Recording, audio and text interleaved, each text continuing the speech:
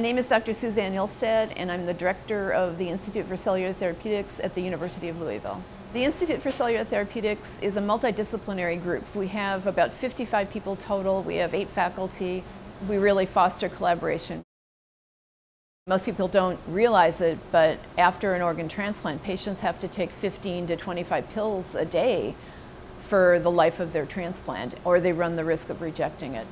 On top of that, the medicines themselves make the patient very prone to infection, infections that wouldn't be harmful to someone who wasn't on those immunosuppressive medicines.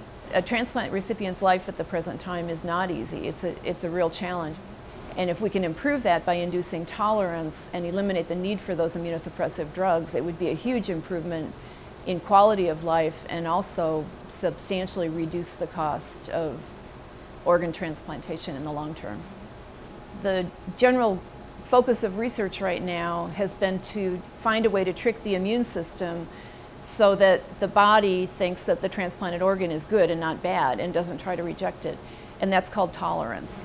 One of the major focuses of our research is to use a cell that we discovered in the bone marrow called the facilitating cell to induce tolerance to transplanted kidneys and hearts. Another area that it would have a huge impact is in reconstruction of burn victims and massive tissue injury.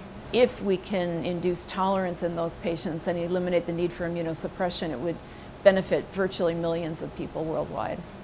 Bone marrow transplantation has been shown to cure a number of autoimmune disorders, including multiple sclerosis, rheumatoid arthritis, Crohn's colitis, even type 1 diabetes, all of which are autoimmune diseases. It's estimated that about 4% of the world's population is affected with one of more than 60 autoimmune disorders. And the limitation until now has been how to find a way that is safe enough to do bone marrow transplantation for non-malignant but life-threatening autoimmune disorders. Our first protocol, which is currently FDA approved and underway, is for multiple sclerosis.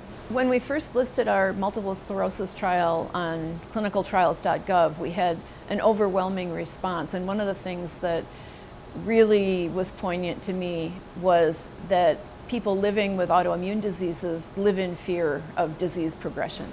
With bone marrow transplantation, you can actually halt the progression of most autoimmune disorders, and that's been shown now in the clinic.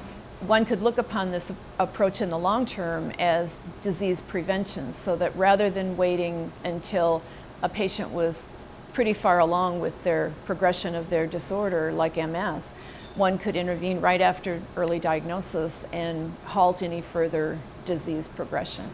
Our long-term goal would be, for example, for a child diagnosed with type 1 diabetes to intervene in the honeymoon period before they've lost all the ability to make insulin and stop the disease progression at that point before the complications of diabetes have taken place.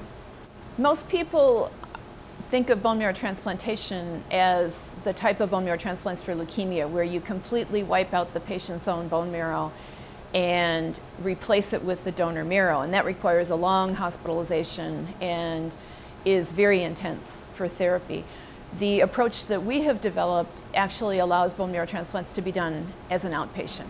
Until recently, most of the bone marrow transplants in humans have been done using the patient's own bone marrow, and one of the major challenges in that is that the autoimmune diseases are a bone marrow defect, and so essentially you're more prone to relapse. And now the focus is to find ways to make using a healthy bone marrow and immune system safe enough to apply to patients with autoimmune diseases. And that's what makes our protocol different from a number of other protocols that are being tested in the clinic.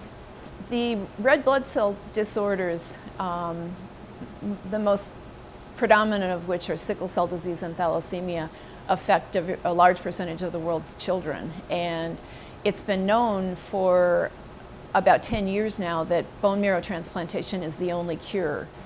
However, only about 1 in 5 candidates for transplantation has a perfect match. Our protocol, which is actively approved and treating patients, allows for a more mismatched donor so that a mom or a dad could donate bone marrow to the patient, and virtually anyone who has a family member willing to donate marrow could have a transplant. We've successfully transplanted 2 children with sickle cell disease now. Both of them needed transfusions before their bone marrow transplants, and both have not been transfused since their transplant, and they're making normal, healthy red blood cells. I'm very hopeful. We're analyzing our data from the hearts and kidneys that we've done, and I'm really excited about the results from the 2 sickle cell patients who now are healthy, normal children who seem to be cured of their red blood cell disorder. And I'm really excited for the future. It's just very gratifying to see our work going from the laboratory to the clinic. And it's still research in many ways, but I'm really pleased with the progress that we've made. One of the major challenges is actually funding, and that's where NFCTR and U of L have been really critical to our being able to move these clinical studies into the clinic and treat patients.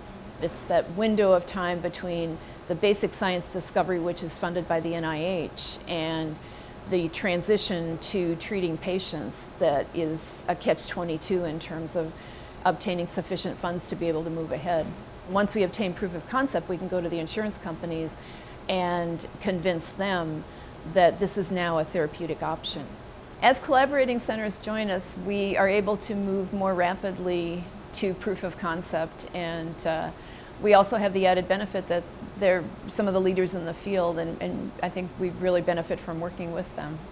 Through our new collaborations with Duke and Northwestern University, we're reaching even further and sharing information, and I think both sides really benefit greatly from that. If our clinical trials are as successful as we think they are, this will be life-changing for a number of diseases. I could envision a time when people with autoimmune disease could be transplanted early after diagnosis and disease prevention permanently established. For organ transplant recipients, our goal is to induce tolerance so that they don't require the immunosuppressive drugs that take such a toll on patients right now over time. The total health care costs for people suffering with these over 20 diseases that we hope to treat is staggering.